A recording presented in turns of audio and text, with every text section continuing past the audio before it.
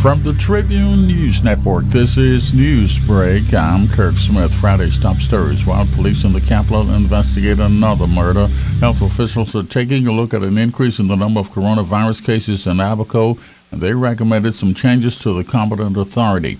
Prime Minister Minnis is acting on that. The medical team has already mobilized and made all the necessary adjustments.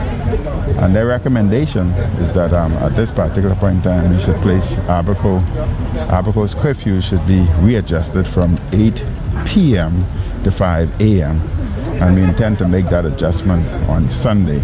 We feel that with 2 weeks of this strict type protocol, we would be able to control Abaco and prevent it from spreading. There are travel restrictions also, increasing numbers of infections, especially in the Marsh Harbor and North Abaco areas. Of the 11 cases reported for the country on Wednesday, 6 of them are from Abaco, 4 in Grand Bahama, 1 in the capital. Health officials reporting 14 persons remain in hospital, only 1 in the ICU. Among those Abaco cases, former Prime Minister Ingram, he remains in hospital, but his doctors say he is recovering.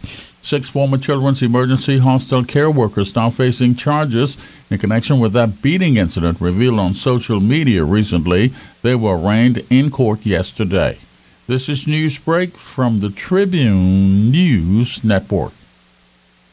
Police stay busy on the crime front. Another man found dead yesterday here in the capital. The 5th murder reported since Sunday, the 21st for the year already. Police have not released an ID, but relatives say he's Anton Presenti, believed to be in his 20s. He was shot multiple times. Police say they're following what they're calling promising leads in their investigation into that incident. There's politics in the news. The F&M approving 5 more candidates last night, including former Health Minister Dr. Dwayne Sands. He goes back in Elizabeth. Others getting the nod: Carlton Boleg in North Andros. Kwesi Thompson moves to East Grand Bahama. Vandia Stewart in South Abaco. Courtney Coulibaly in Centerville. Confirmation: Senator Lisa Bostwick Dean will not run in the next elections for personal reasons. There were reports that she would replace former Cabinet Minister Lanisha Roll, who Prime Minister Minnis says is not under direct investigation in Seabreeze.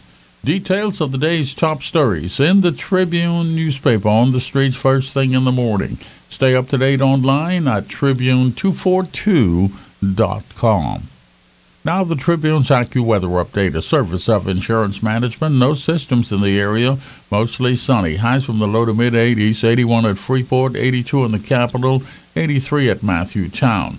No marine advisories. Winds generally 10 to 15 knots. The sea's 2 to 4 feet. High tide now. The next low around 2 this afternoon.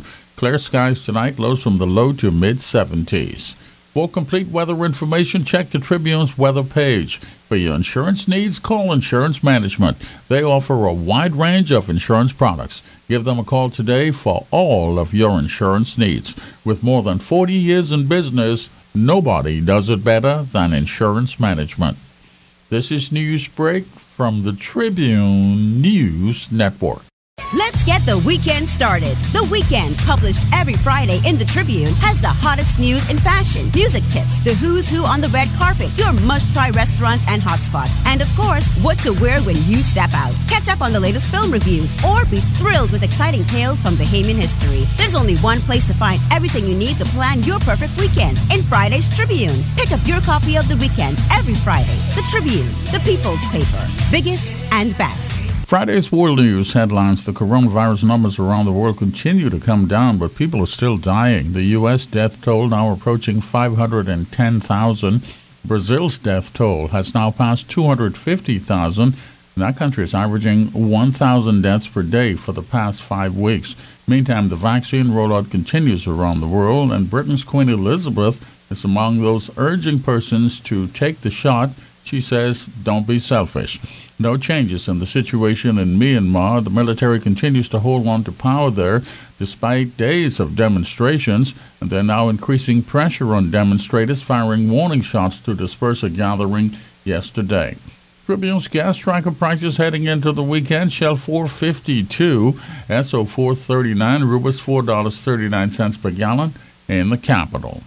Now your sports notes, brought to you by the Tribune Sports Section. The bad news continues for Buddy Hield and the Sacramento Kings in the NBA.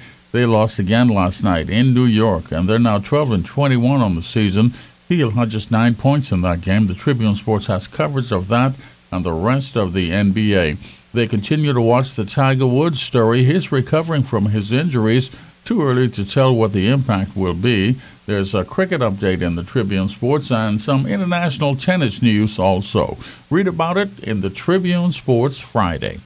For all of your sports details, you want to check the Tribune Sports section. Everything you need from the world of sports you'll find in the Tribune Sports. And that's your news break. Details of the day's top stories in the Tribune newspaper on the streets first thing in the morning. Stay up to date online all day, all weekend at Tribune242.com.